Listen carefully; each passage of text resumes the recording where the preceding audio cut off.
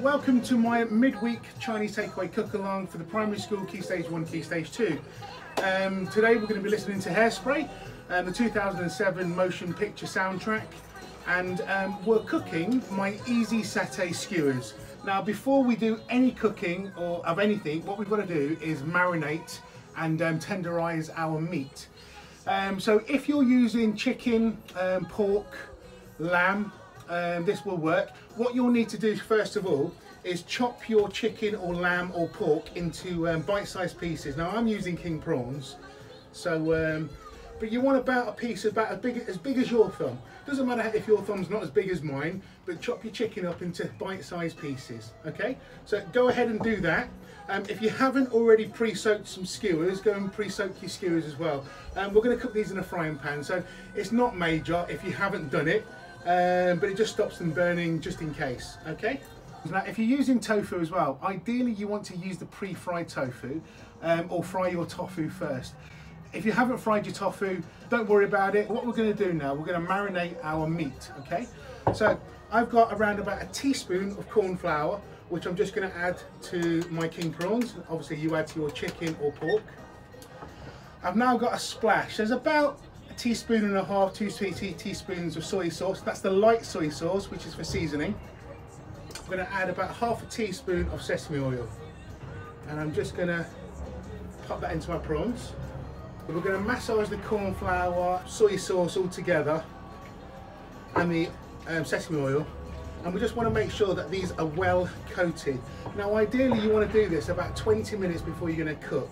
Now these are going to marinate for about 5-10 minutes, which is fine today. But normally, if you can give it 20 minutes, great. If you can give it an hour, even better. For the sauce, we're going to do a homemade satay sauce. You can pre-buy this. Now, a lot of Chinese takeaways and restaurants will use Jimmy's satay sauce. So by all means, write that down. But if you go onto Amazon and look for Jimmy's satay sauce, that's normally the sauce that they will be serving in restaurants and takeaways. This one we're doing from scratch, okay? So for this, you're going to need 1 cup of water, 3 tablespoons of crunchy peanut butter. If you don't have crunchy, obviously you can use your smooth peanut butter. 2 tablespoons of dark soy sauce. Now the dark soy sauce is for colour and sweetness.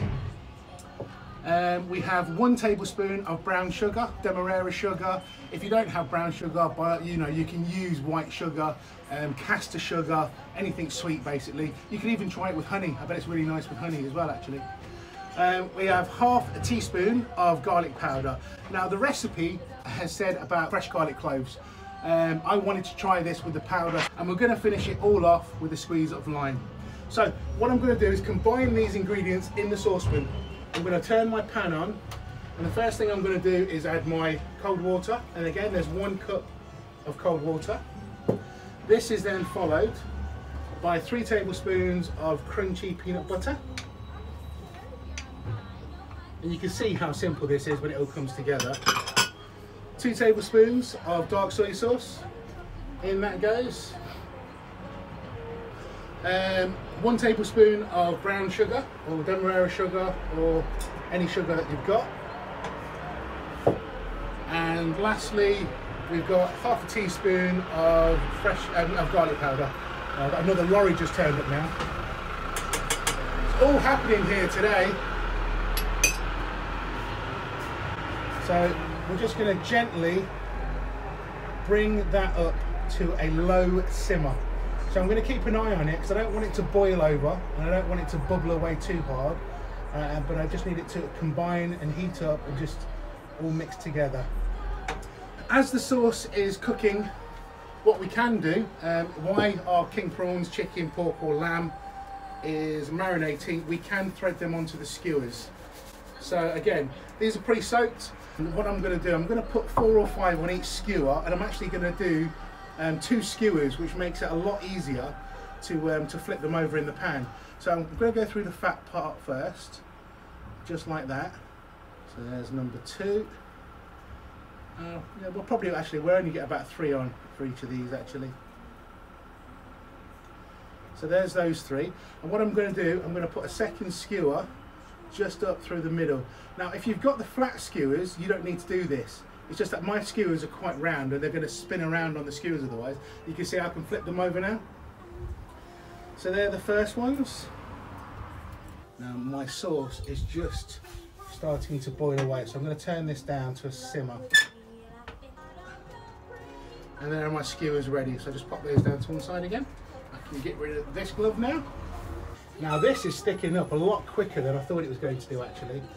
So it's had about 2 minutes or so just on a low blip, and that peanut butter has really helped thicken this up, and it's blipping all over the place. So I'm just going to give it a quick taste and just check. Well, that went all over me. Oh, lovely. That's lovely. Okay, so I'm switching this off. Now grab your frying pan. If you have a really large wok, you could use a wok, but I need a bit more surface space. So what I need to do now, because I'm using a cast iron frying pan, I need to get this red hot before I do anything with it. So I'm going to just let this get up to heat. If you do miss one of my lives, because obviously my lives at the moment are just Wednesdays at 12 and 6:30, you can go over to youtube.com/GotlinWan, where I edit the videos. I take out this chit chat basically, and you get the recipe in about 8 or 9 minutes. My frying pan is coming up to heat. Children, please be careful, because you know, if you touch that now, it's going to really burn. I'm going to add about a tablespoon and a half of oil just to coat the bottom of the pan. You can see it's smoking straight away. Now carefully, I'm going to stand back so it's a splash. I'm just going to lay my king prawns into the pan. Get my serving plate out. Don't worry about touching these for about 45 seconds or so. I am looking at trying to get that colour on the bottom of the king prawn. Now in my cookbooks I say about using groundnut oil or peanut oil, but the reason being is that peanut oil and groundnut oil, they can take a lot more heat, and they don't ruin. So when I say ruin, is that you don't want to sort of like the oil, as it gets hotter and hotter, it starts to deteriorate, if that's such a word. Whereas the peanut and groundnut oil can hold a lot more heat, and because well, when we're cooking in a wok, the oil is so hot, I say use groundnut oil. But if all you've got is vegetable oil or coconut oil or rapeseed oil, use that. In rare occasions you can use olive oil. Obviously don't use olive oil if you're going to be deep frying, but for stir frying it's not too bad. You will get a bit of flavour from the oil, which isn't a bad thing.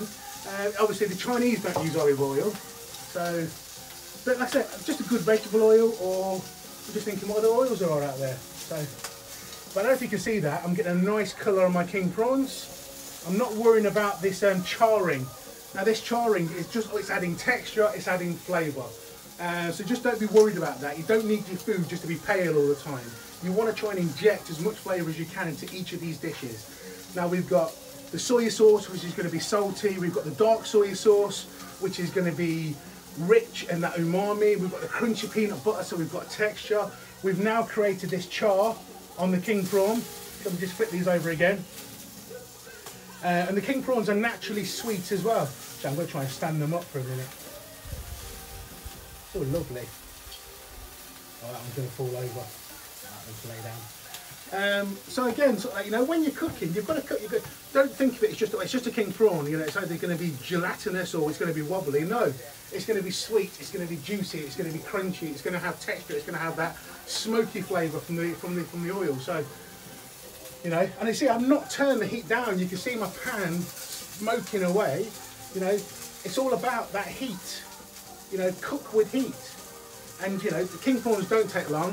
If you're cooking chicken or lamb or pork, then yes, okay. So if you are doing that at home, turn the heat down ever so slightly, because you will need to cook it slightly longer.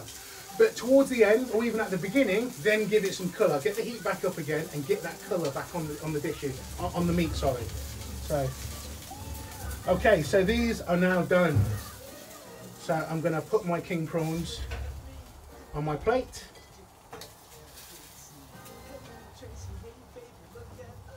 Like that.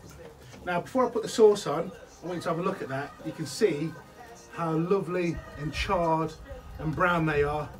Okay, now they've naturally got a lovely succulent juicy flavour from the soy sauce that we put on earlier, and the sesame oil, which is going to give it that nutty note. Now you can reheat the satay sauce. I don't think you need to. You can see that there's still steam coming off that, so I'm just going to give it a mix. It's going to be standing, and what I'm going to do, I'm just going to carefully drizzle some of this satay sauce over my king prawns. I won't need all of it, so again, this as well, guys, you can, if you don't use it in the next couple of days, pop it into a little freezer tray or bag, and you can freeze it and use it next time. Just reheat it from frozen, it's absolutely fine. Now what I'm going to do, I'm just going to give it a squeeze of lime, which is going to add acidity and just break through sort of like that peanut and that saltiness. I'll put that on the side, and there we have it. One very nice looking plate on my easy satay king prawn skewers in this case. Please give it a go. Nice and simple. Children, I hope you enjoy your lunch. I shall see you later, guys. Bye bye. There you go. So they're my satay king prawns. Give it a go, guys. See you later. Bye bye.